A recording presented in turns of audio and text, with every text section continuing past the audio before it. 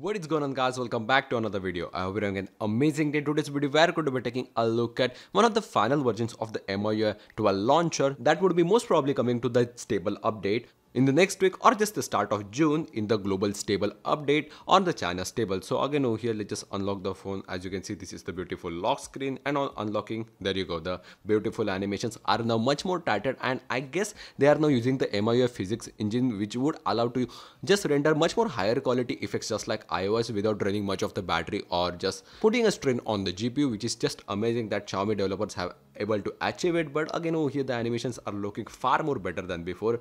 Now this is the Miui launcher version 4.18, and it began with the 4.16 on the last betas of the Miui 11, but now over here there are a bunch of changes and most probably coming to the stable. So again over here, as you can see, the functionality and everything is just the same. If you just hold on over here, if you go to the normal transition effects and settings, they are just pretty much the same. But if you just go to the settings app, actually there are quite a lot of changes. So over here, again let's just come back. The animations don't drop frames as much as before. There are still a blink of an animation right over there, but it doesn't happen a lot now.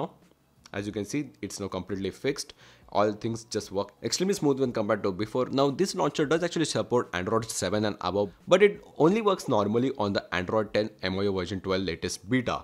So again over here, if you have a Xiaomi phone running Android 10, this launcher would most probably work just fine. But again over here, if you just want to avoid any kind of force closes, just be on the latest version of Miui 12, and then again going to the app vault and stuff. As you can see, again the animations are just so fluid. Again there is a bit of a delay on how the things work, such as for example even going to the recent task panel. As you can see, you have to actually hold down a bit for the app to pop up, but just coming back again, just going to the activity, as you can see everything just looks very pretty. Again going back, you have all the shortcuts and apps right over here. You have the weather. All the animations are just so beautiful. Again the pop in and out of the app has been a bit tweaked, so as you can see there is no chop when exiting the app. It's so fluid. It again works smooth even in my Redmi Note 7 Pro, rather than what Xiaomi has actually launched it on with the launcher of 4.16. But let's just go to the settings app. Let's just scroll down to home. Again over here, pretty much the settings are just same or simplified. You have the global icon animations as before. So for example, if you drag an app anywhere, the middle part of it just moves a bit. But over here, if you just disable it, it would be just completely stuck. But again, you can enable it right over here. And if you go to the icon settings, the shadows are a bit more optimized. But now the DPI is much more fluid in adjusting. As you can see, the launcher font is adaptively adjusting right over there. Somewhere over here is pretty good for a large screen like this. As you can see, looks very pretty.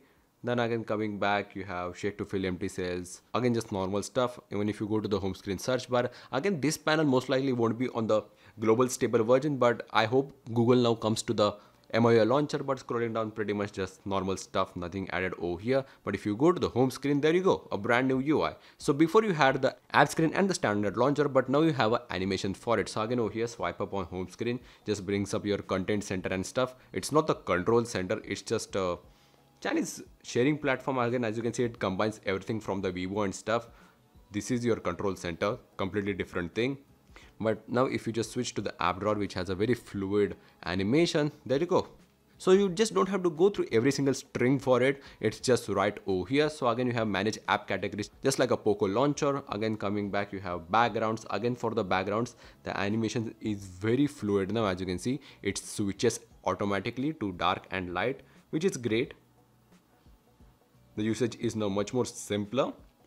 Again, this just looks very pretty, but let's just keep it right over here, apply, and again just comes back to the home screen. Again, the icons don't actually misplace, they are still right over here. So for example, in earlier versions they would just go bonkers. Now they are completely over here. Again, the launcher is very fluid.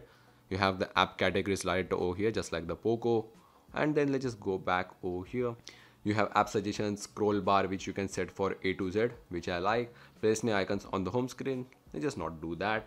And then basically that's it. This is the brand new Miui 12 launcher, which would be coming to the stable. I hope you guys enjoyed. If you found this helpful, please drop a like and subscribe down there. If you want this launcher, again links in the description for everything. You can just go to your file manager, select the launcher and install it right away.